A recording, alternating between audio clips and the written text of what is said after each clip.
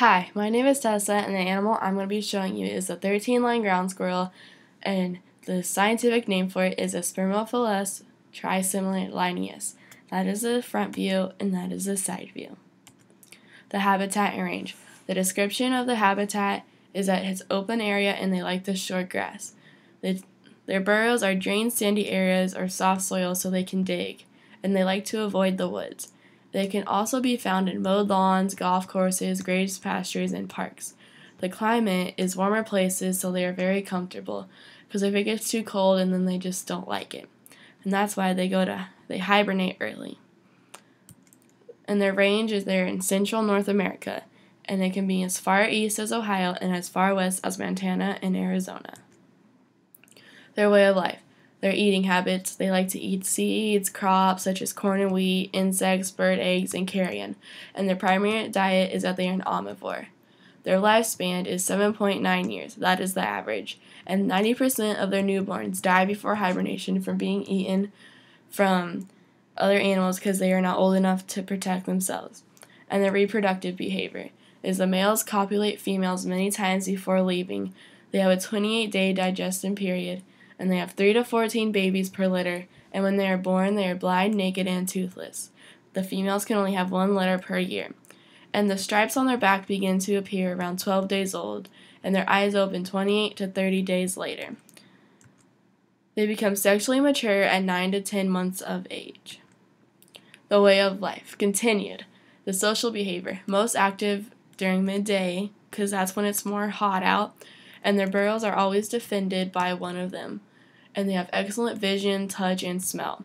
And they also have alarm calls when predators come. And one thing that I found interesting is that they rub their glands around in their mouth, and they can put it on objects, and it leaves scent marks so other animals come along and they can smell it. And they also greet each other by touching noses and lips. And their predators are birds of prey, snakes, and foxes. Their description. Their body length is 225 to 300 millimeters long, and their tail length is 79 to 109 millimeters. And their fur length, their stripes are dark brown and tan and go from nape to the base of the tail. Dark brown stripes are broader than tan and also have tan rectangular spots along the midline. And the 13 lines consist of 7 broad dark brown stripes that go back and forth with 6 thin tan stripes. Or it could be the other way around with 7 yellow stripes with 6 dark brown stripes. And their ears are short and their tail is very thin. The family comparison. I'm comparing the 13 Lined Ground Squirrel with Spotted Ground Squirrel. I'm also going to compare the other two in the family. The similarities that they have is their fur looks almost the same, but it is different, but it does look the same, and they are in the same family. And the difference is the 13 Lined Ground Squirrel is an omnivore, and the Spotted Ground Squirrel is a herbivore. And their fur patterns. People get confused because the 13 Lined Ground Squirrel has stripes, but it kind of looks like the Spotted Ground Squirrel. But they are very different. That's what people have to understand. And their reproductive behavior is different, such as they have different mating seasons, and for the 13 Lined Ground Squirrel, when the male finds a female, he stays with her for a while and then leaves, but the Spotted Ground Squirrel, he just leaves right away. And then that is a picture of the Spotted Ground Squirrel.